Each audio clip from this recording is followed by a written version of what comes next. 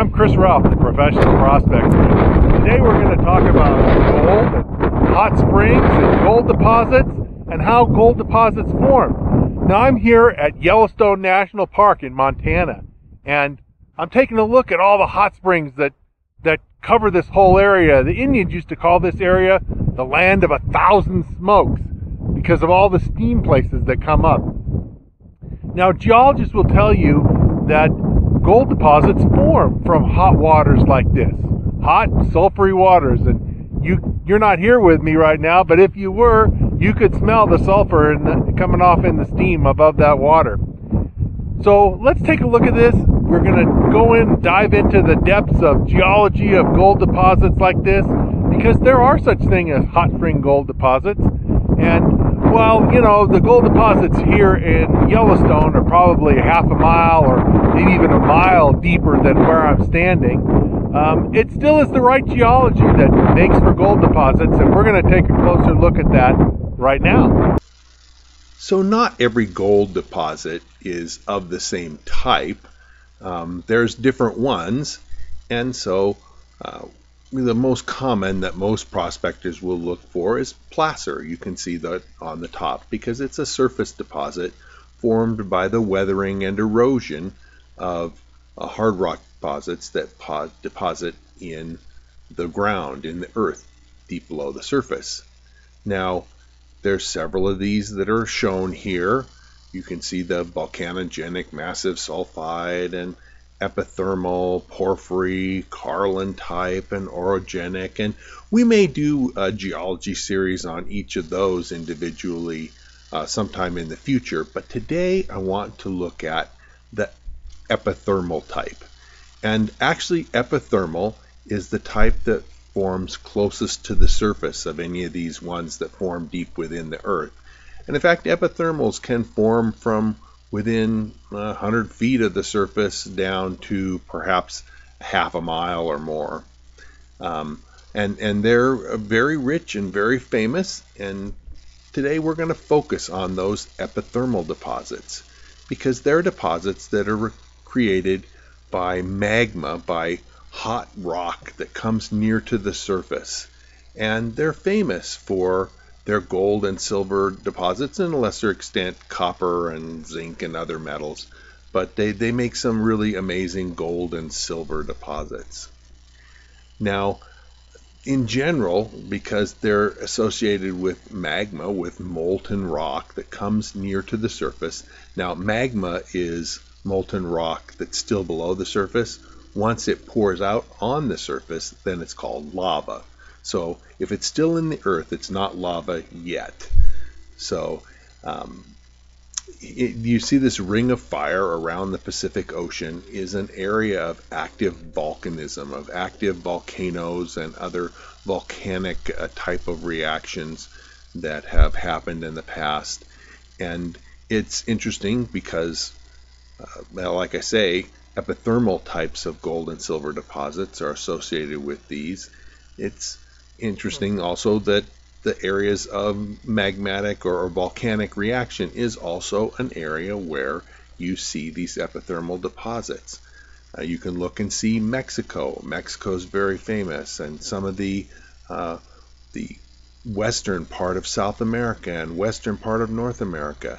These are areas known for rich epithermal deposits, but also in places like Japan and some parts of the islands of Southeast Asia and even New Zealand.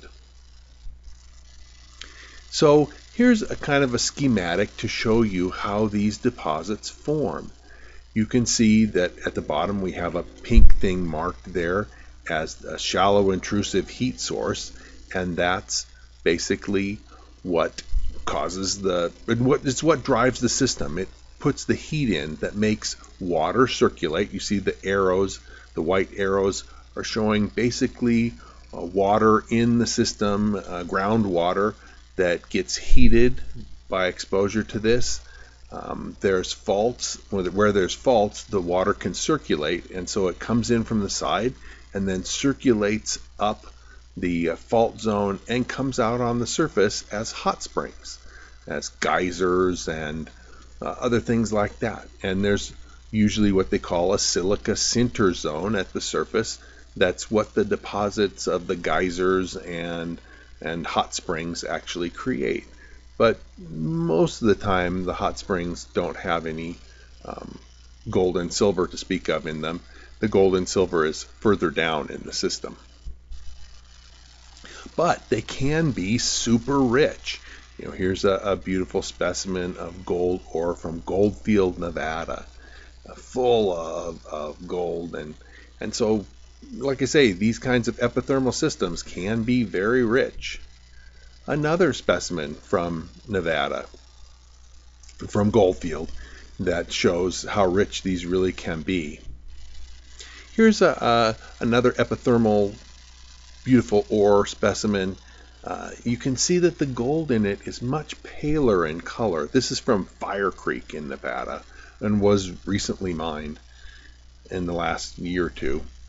But the lighter colored gold is due to the fact that there's a lot of silver naturally alloyed into the gold. So this was a deposit that was rich in both gold and silver.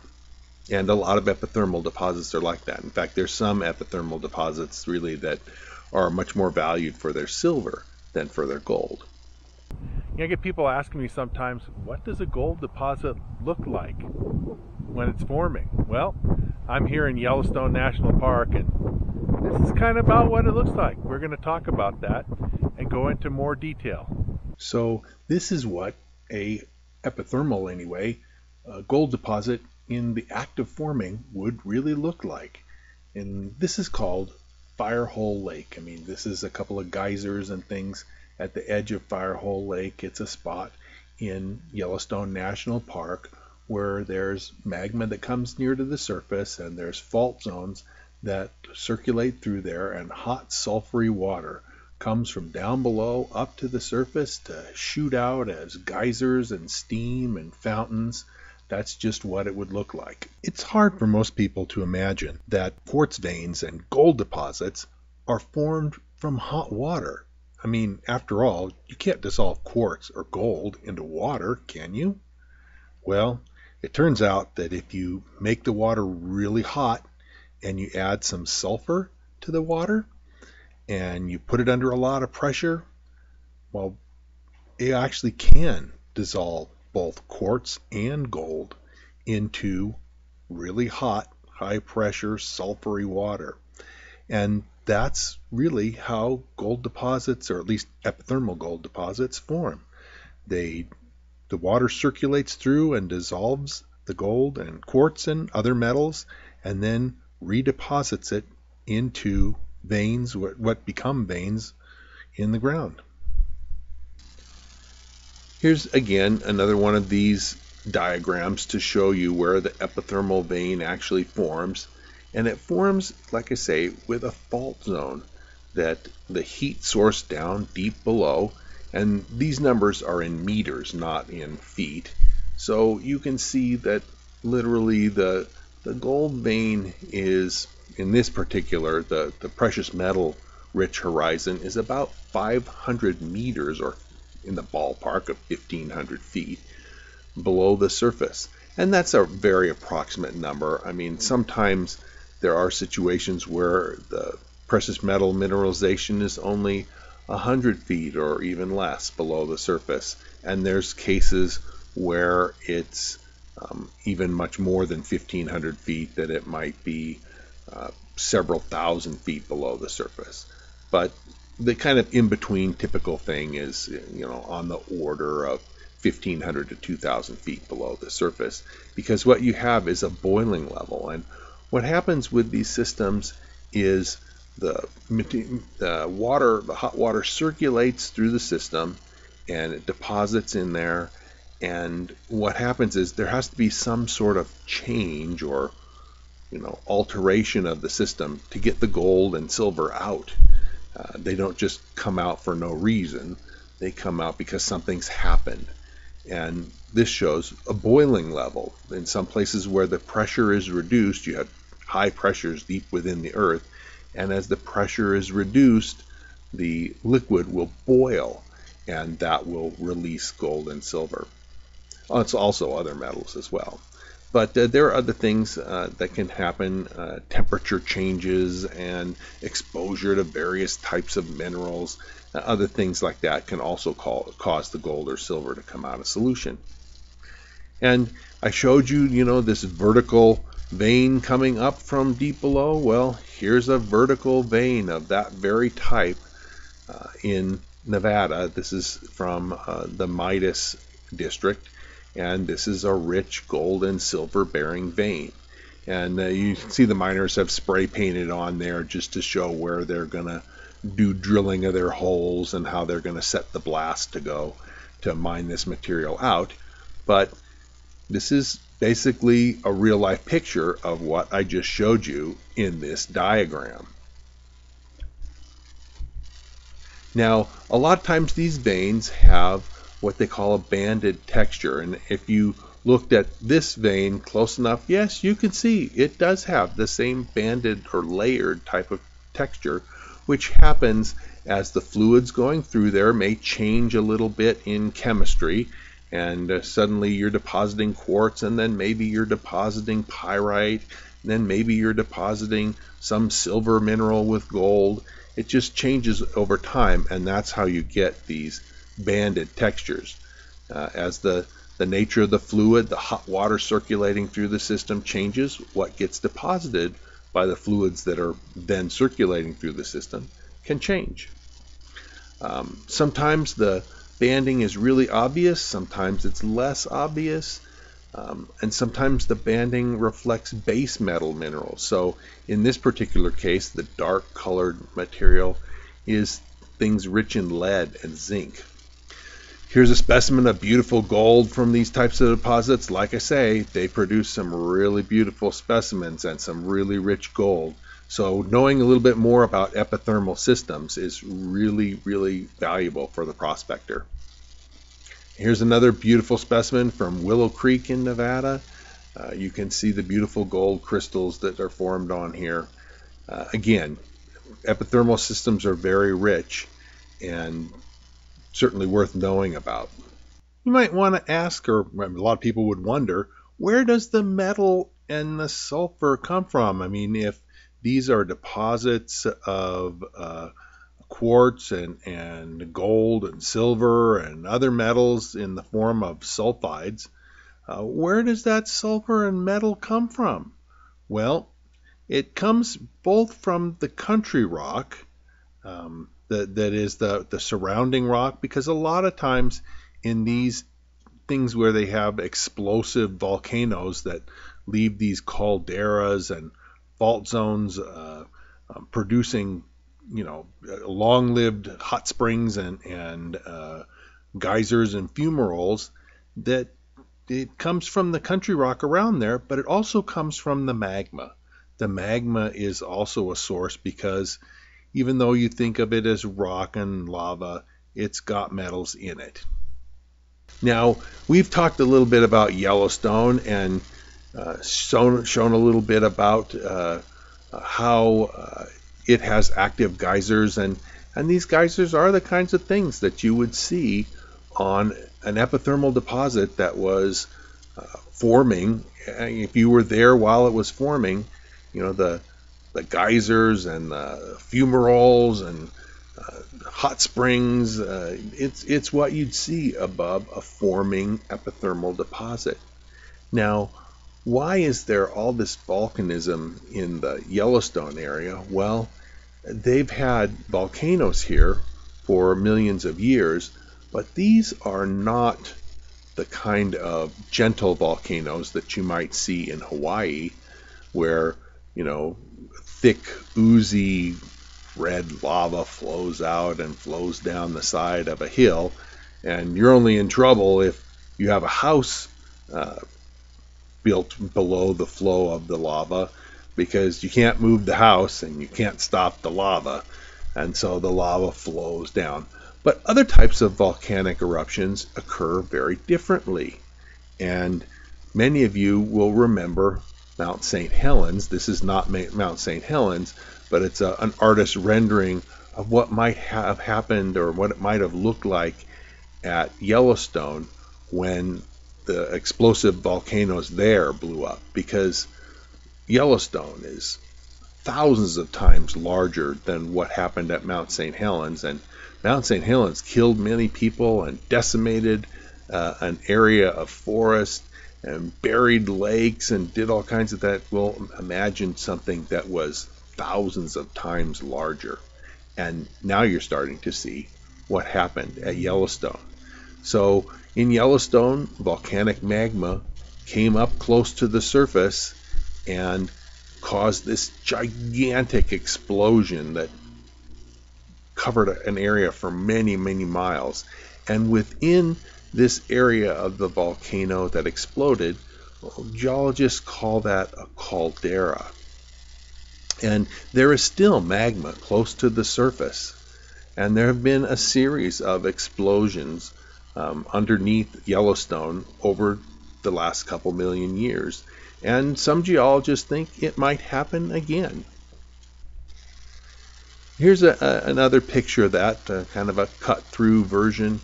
And you can see that the reason there's lava close to the surface at Yellowstone is there's actually a hot spot in the upper mantle below Yellowstone that's pushed molten magma, molten rock, up close to the surface.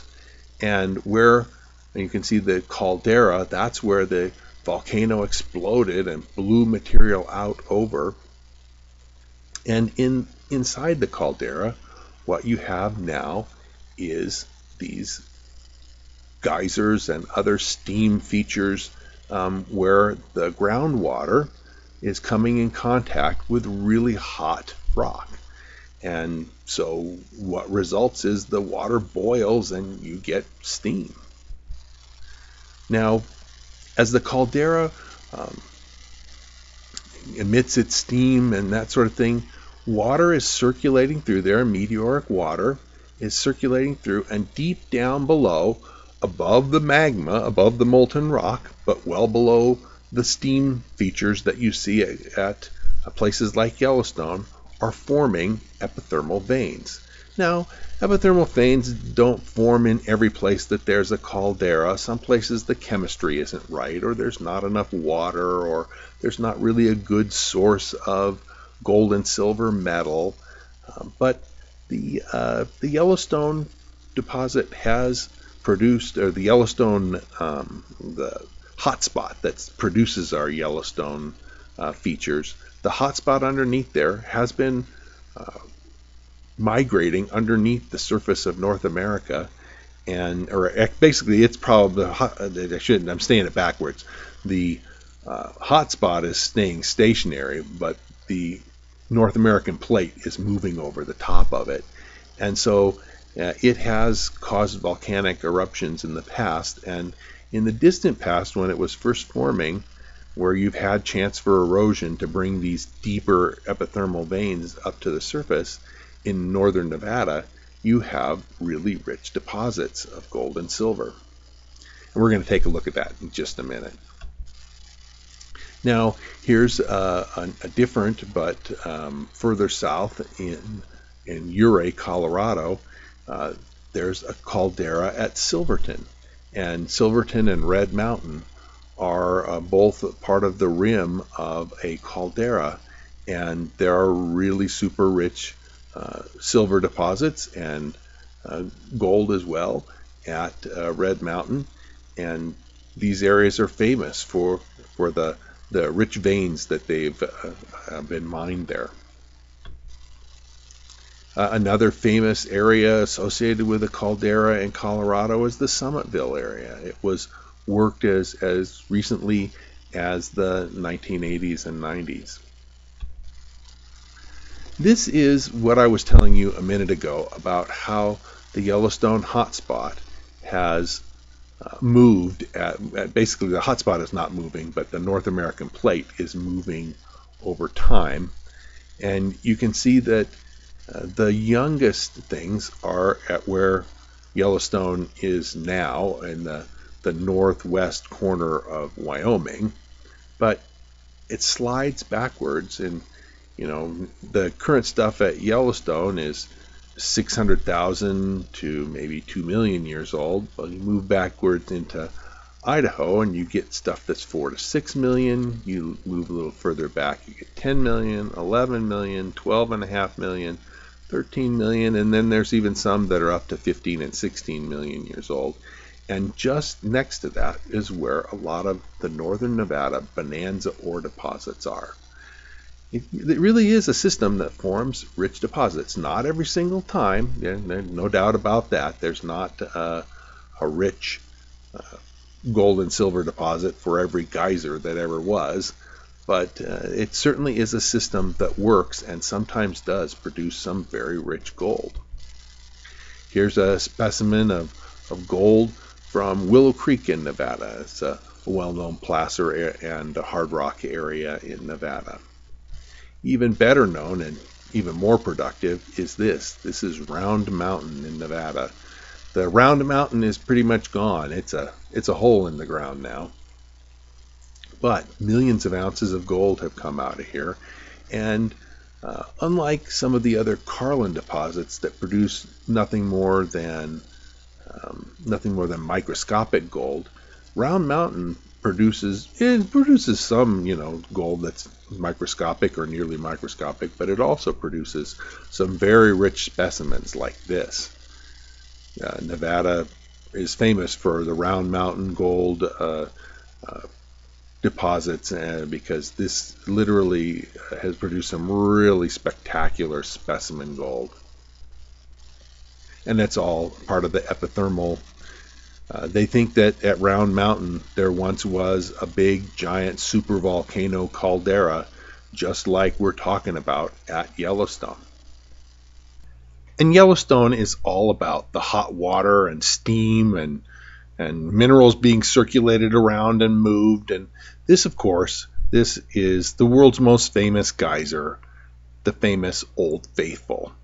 But there's a lot of water shooting up out of here, and this water is heavily mineralized, and all the material you see on the surface is all silica that's been shot up out of this geyser and other geysers around it, because there's several geysers next to it that are closed off. They form, and then eventually the deposits kind of choke them down and seal them off, and new ones form. And it just keeps depositing this material. Well, like I say, down deep, it's picking up gold and silver and other minerals, iron and sulfur from the country rock around it, but it's also getting gold and silver and iron and sulfur from the vapors of the magma. You see, the magma isn't all solid rock. Remember, it's molten. But the magma also has water dissolved in it, and it has minerals and that sort of thing. And when the lava starts to cool down, when the magma starts to cool down, basically there's a remainder of things that don't fit well into all the other minerals. And these end up contributing to the geysers and to the hot springs and that kind of stuff, and forming the valuable minerals that we've been talking about. And it's a big deal here at Yellowstone, but these kinds of geyser and hot springs and stuff exist all over the West. It's no special surprise that Nevada, which is the most gold productive state in the U.S., and Nevada actually historically over all the years of its production has produced more gold than California. Nevada is known also for hot springs and there's not many geysers in Nevada. At least there's not any I know of that are natural, but there's loads and loads of hot springs all over Nevada. In fact, Nevada is a big source of geothermal power, that they use the hot springs actually in places to generate electricity. And just south of Reno, there's the Steamboat Hot Springs that's now a power generating site. So this hot springs is really an important thing to know about for understanding the geology of gold and how gold deposits form. Well, as I mentioned, the gold at Yellowstone is likely down thousands of feet, 1,000, maybe 1,500, maybe 2,000 feet deep. No one really knows for sure. And it's not practical to drill into these active systems.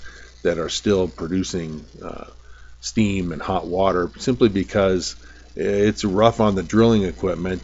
And even if you did find something down there, how would you work it? It's hundreds of degrees down there, so it's not a simple thing. And besides, Yellowstone is a national park, so this is really, at least as far as Yellowstone is concerned, it's an exercise in understanding the system, not something that you're going to go down and mine some gold at Yellowstone, because that's just not going to happen. But there are systems, hot spring systems, all over the western U.S. This is one in eastern California. And if you look carefully at it, you can see that there is kind of a fault scarp that goes from right to left across this picture. And the middle part is where the furthest distant hot spring pool is. And it's these systems like this that are active forming of gold and silver deposits. There are known gold and silver deposits in this area, and well, here's one that's actively forming along a fault where there's hot magma near, or at least comparatively close to the surface, and the groundwater is circulating up through there, leaching gold and silver out of the ground and redepositing it in systems that perhaps a couple million years from now might be suitable for mining.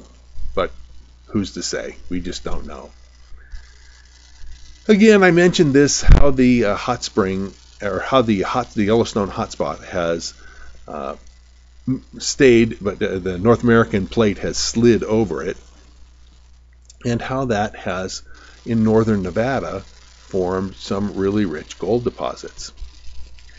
And this is a little set of drawings showing some of the well-known gold areas that either have been mined in the past or might be mined in the future. And then you can see these dotted red lines, 20 MA, 30 MA, 40 MA. These are areas where, because of the subduction of the Pacific plates underneath the North American plate, has led to volcanic action in the state of Nevada, and the resulting really rich gold deposits that have formed. Now, this kind of explosive volcano type of thing, like Mount St. Helens on, thousands of times greater scale, has happened in Nevada in numerous places, and not just because of the hot spot as it migrates across or migrates underneath the North American continent. It has happened because of subduction as well. And these explosive volcanic centers, as I've kind of shown, are the seats and locations for magma that comes near the surface and results in gold and silver deposits. Here is a map showing some of the calderas, some of the explosive calderas in the state of Nevada. And many of these have gold and silver deposits associated with them. Not every one, but many of them do in different places. It's not just the fact that there's a caldera there that leads to a gold and silver deposit. It takes the right kinds of chemistry and the right kinds of faulting and various other factors for things to work out. Of course, a certain amount of groundwater is necessary, because these deposits don't form from just a little tiny bit of water. It takes millions and millions and millions of gallons over many thousands of years. A lot of geologists think that some of these vein systems take anywhere from 50,000 to 500,000 years of hot circulating water to create these types of systems. It's not something that forms quickly. Here's another caldera in Nevada further south. This is one related probably more to plate subduction and not things like the Yellowstone hotspot. But it's it's been a real super productive. I showed you some of these beautiful gold specimens at the beginning of this video from Goldfield, and this is the map of the Goldfield caldera. The yellow kind of outlines the zone of the caldera, and you can see the faults within it. And most of the really rich gold deposits in this Goldfield area have been associated with the outer fault. It's basically the fault that goes through the yellow area, what they call a ring fault around the caldera. Is probably, in most cases, if you're going to be looking around calderas, the outer ring fault is, in most cases, the best place to be searching. Okay, well, I hope you've enjoyed this presentation and that it's given you a little bit of insight into how gold deposits form. In fact, I wrote a book about how to be a better prospector, and I'd like to tell you a little bit more about that book right now. Okay, so I wanted to tell you a little bit more about my book. I wanted to be able to share the knowledge that I've gained about finding gold and how to be successful. And so I spent years literally writing this book, Fistful of Gold. It's more than 350 pages long, which is why I say it's an encyclopedia of everything you need to know about finding your own gold. I've sold more than 8,000 copies, and I've got a lot of really great feedback on it. It just is the most complete book on the market. It has information about finding gold that literally is not available in any other book that you're going to find for prospectors, because I took technical stuff from geologists and other mineral scientists, and I've translated that into language that the average guy can understand. You don't need a PhD to go out and find gold, but the information that scientists have learned over recent decades can be of a lot of help to people. So it's in this book. If you're interested about finding gold, panning, sluicing, nugget detecting, dry washing, the geology of gold deposits and how they form, it's all in here. And like I say, it's more than 350 pages long. So if you'll just go to the description underneath this video, you can take a look. I've got a link in there to take you to Amazon, to the site where the book is sold. And I think you'll really enjoy it. Take a look at all the people who've commented on this and have really liked the book. It has a very, very high rating for a book. And also, I have a website, my own free website that you can take a look at. I've got all kinds of information on here about doing research and how to find gold, a lot of good information, stuff that basically couldn't fit into my book. And so I put it on this website, and I have a link also for that in the video description. So take a look in the description, and you can click on the link, and it'll take you to my website. And finally, if you like this presentation, I've got a lot more coming out. Here's 3.5 ounces of gold that I found a couple years back in one area. I've got a lot more of these videos coming on gold, gemstones, hard rock, placer, a lot of metal detecting. There'll be lots of metal detecting stuff. So if you really enjoyed this, click the subscribe button and then tick the notification bell off, and YouTube will let you know when I publish new stuff. And hit the like button as well. And please comment on these videos, because I'm interested in what you have to say, and I promise to answer any questions you have. So if you are wondering about anything, or think maybe I didn't cover something thoroughly enough in a video, then let me know, and I'll be happy to try and help you out and give you whatever information you need. So thanks a lot, and hope you enjoyed this, and we'll see you again real soon.